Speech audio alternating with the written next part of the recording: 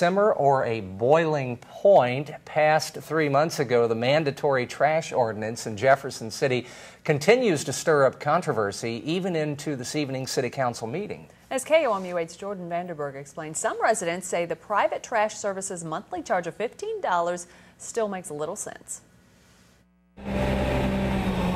Each Tuesday, these are the weekly sights and sounds in this Jefferson City neighborhood.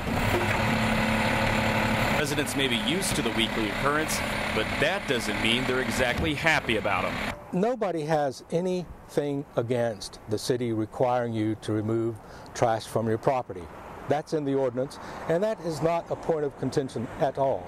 Okay, the point of contention comes in with the way the city wants to make you do that. I don't think it should be forced down people's throat to have to. You get less service and you pay more, and you're obligated to pay it even though you recycle yourself. While the opposition has the trash bins on their minds and their buttons, Allied Waste will present a report detailing compliance or defiance. Allied Waste is supposed to turn in the names of people who don't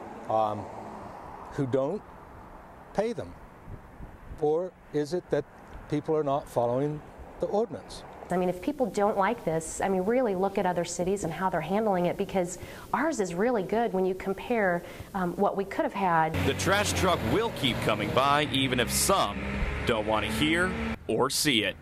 Jordan Vandenberge, KOMU 8 News, Jefferson City. And KOMU 8 tried to contact the folks at Allied Waste, but they didn't return our phone calls. To view the ordinance or the agenda for tonight's City Council meeting in Jefferson City, log on to our website at KOMU.com.